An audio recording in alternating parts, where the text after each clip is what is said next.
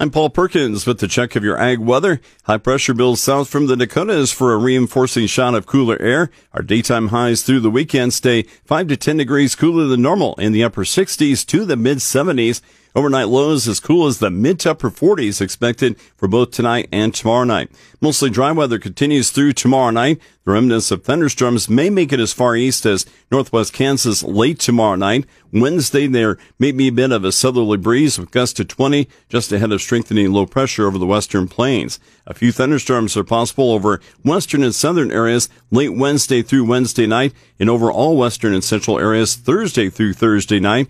Right now, the best thunderstorm chances are Friday through Friday night, possibly lingering into Saturday and Saturday night. The forecast turning dry by Sunday.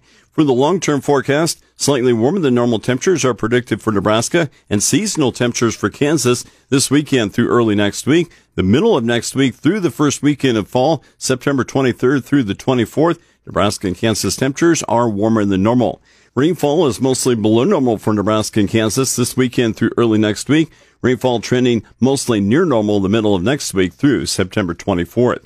Key weather factors impacting the markets include mild weather for the Corn Belt and heavier rain in the U.S. plains and southern Brazil. This week, temperatures typical of early autumn blanket much of the U.S. with lingering heat mostly confined to the far west and the deep south. A cold front currently stretching from the Great Lakes to the southern plains drifts to the east, reaching the Atlantic seaboard the middle of the week. Rainfall with the cold front should total an inch or less in most areas. Later in the week, low pressure emerges from the desert southwest before crossing the nation's midsection. That low helping to focus mid to late week rainfall across the Four Corners, along with the central and southern plains by the weekend. For the central and southern plains, moderate to heavy rain amounts are possible, slowing down the maturing process for corn and soybeans, but increasing soil moisture for winter wheat planting and establishment. Towards the Midwest, early harvest conditions continue to be favorable, but more rain is welcome for the immature crops.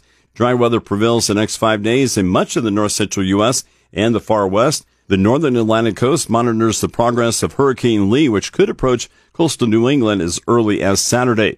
Southern Brazil had heavy rain over the weekend, and there could be more heavy rain for tomorrow through Thursday, which is favorable for the wheat, except where there's flooding. Heavy rain in southern Brazil could delay the remaining second crop corn harvest and planting, but it's mostly setting up good conditions as planting increases this month. Argentina rainfall is increasing early this week, easing the country out of last season's historic drought. Drier conditions follow next week, but Argentina is in good shape for developing wheat and any early corn planting. Europe was very hot and mostly dry this past weekend, accelerating crops towards maturity and causing favorable conditions for harvest. With the check of your ag weather, I'm Paul Perkins.